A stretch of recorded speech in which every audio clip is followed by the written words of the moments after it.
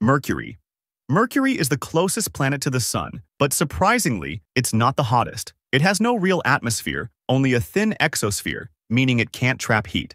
This causes extreme temperature swings from a scorching 430 degrees Celsius during the day to a freezing minus 180 degrees Celsius at night. The lack of an atmosphere means there's no oxygen, so you'd pass out in about 15 seconds due to suffocation. But before that, the near-vacuum environment would make the moisture in your eyes, mouth, and lungs boil instantly. Even if you had an oxygen tank, the extreme heat or cold would kill you in seconds. But if you somehow land in the Terminator zone, the twilight region between scorching day and freezing night, you will survive, but not too longer.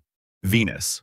Venus is often called Earth's evil twin, and for good reason. Its thick atmosphere is made mostly of carbon dioxide, with clouds of sulfuric acid, creating an extreme greenhouse effect. The surface temperature is a staggering 450 degrees Celsius, but heat isn't your biggest problem. The atmospheric pressure is 92 times higher than Earth, equivalent to being 900 meters underwater. The moment you stepped onto Venus, you'd be crushed instantly, but if somehow you had a suit strong enough to handle the pressure, you'd be burned alive in under a second. But you can survive on Venus by not landing. Instead, stay in a floating cloud at 50 kilometers altitude, where temperatures are around 25 degrees Celsius and pressure is similar to Earth. You should also use acid-resistant suits to protect against sulfuric acid clouds.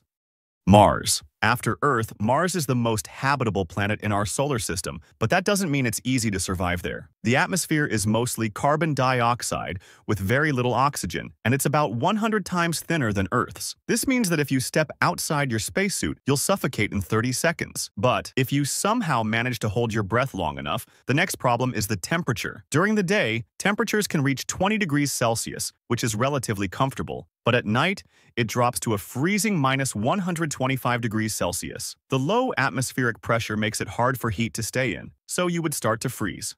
The combination of lack of breathable air, freezing cold, and low pressure would make survival nearly impossible, and in about 2 minutes, your body would begin to shut down. But for the survival, you can build a pressurized insulated base to tolerate the thin atmosphere and freezing nights, and wear a spacesuit with an oxygen supply.